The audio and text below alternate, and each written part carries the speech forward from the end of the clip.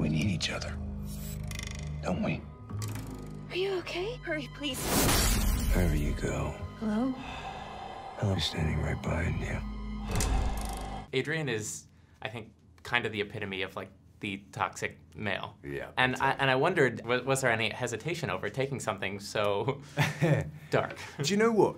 There really wasn't. And I think it's because Leigh had written such an honest, it didn't feel exploitative in any way. You know, he's written a story about domestic abuse and about a woman coming out of that and the struggle that she endures and how much of a toll it's taken on her emotionally and psychologically.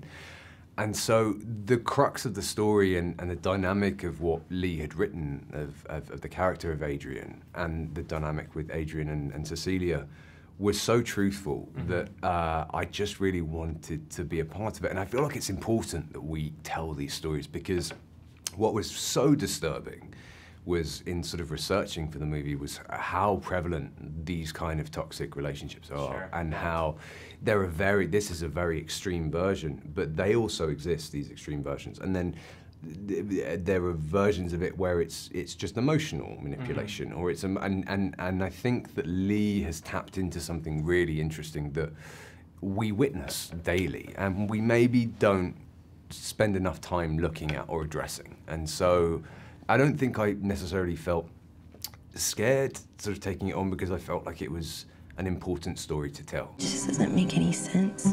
What? Adrian wouldn't kill himself. Listen, you're getting your freedom back, okay? Don't let him haunt you.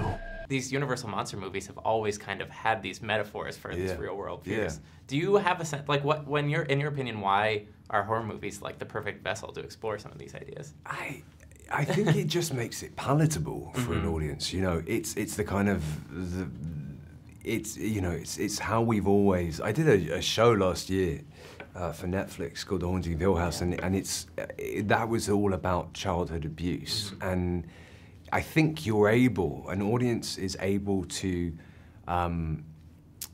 sort of receive it without it being too confronting, but leaving them with a thought in their head. And so it just makes it palatable, I think, for an audience, and which is why it's such an interesting genre. And specifically over the past couple of years, what's happened to the genre, these really important stories are being told through it.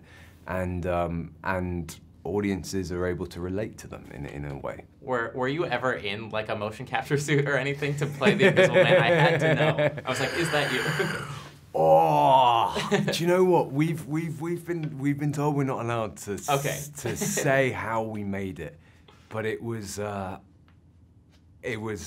quite the experience. Signing onto it, I kind of hadn't really thought any of that through, and then was confronted with the reality when I got to Australia.